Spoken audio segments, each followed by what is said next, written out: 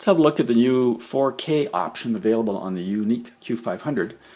In the past, the 1080p video off of the drone was actually very, very good quality. The gimbal is excellent and did very nice smooth shots.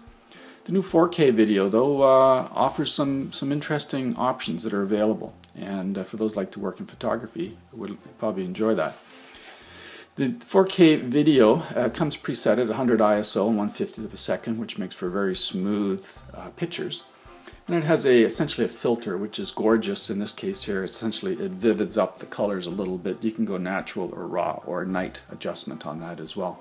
The old CG02 tended to be a little oversaturated in yellow. This one has an adjustment on ISO. Here I brightened the image to 800 and then backed it off to 100 ISO. So you see that under different lighting conditions I have a lot more control just over the brightness itself. White balance has always been an issue on the CG02 camera. Moving white balance tending to becoming blue or amber depending on the orientation to the sun. In this case here I've got a cloudy white balance I've chosen on the camera.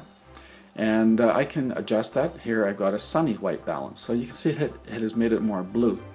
In addition to that, I can white balance it to a fluorescent light, incandescent, an evening shot, or an automatic white balance as well.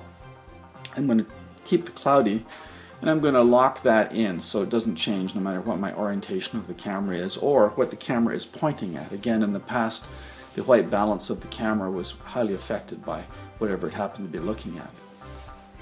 The nice thing about this video is that I can do all these adjustments on the fly. So if I see the picture getting too dark, like here at 100 ISO, I can increase the gain effectively to 800 ISO and I've got a very usable picture, where in the past I just couldn't use that video whatsoever. During the video, essentially it's like taking a series of high quality frames, and I can pull a frame out of that video using Shave Video or some other software. Or I can take an individual photo. This DNG photo is a high quality 24 megabit image, certainly good for blow-ups. But in either case, both images are quite workable. The JPEG generally doesn't have the density of data in particularly in the shadow zones. So if you want to work at it later in Photoshop, you may not want that. The DNG does, and allows you to pull out quite a bit more data in there. It's a large file and it takes a lot more horsepower for your computer to handle it. But both are quite good. And if you're just putting photos into a video or into a smaller size album, you might not need all that extra DNG quality. Here we're going to take about 10% of that image out, crop down into it. You can see that it's still a very nice usable image. And I pulled an image out of the video just into JPEG, and it's quite usable as well. It's about a 4 megabit file versus 24. You can see it's a much smaller file size, but still retains a lot of the image information. If I pull single frames out, I can also zoom quite a ways down into that frame, or I can enhance it in Photoshop later. You can see that I've dialed up a number of, brought the color up here in saturation.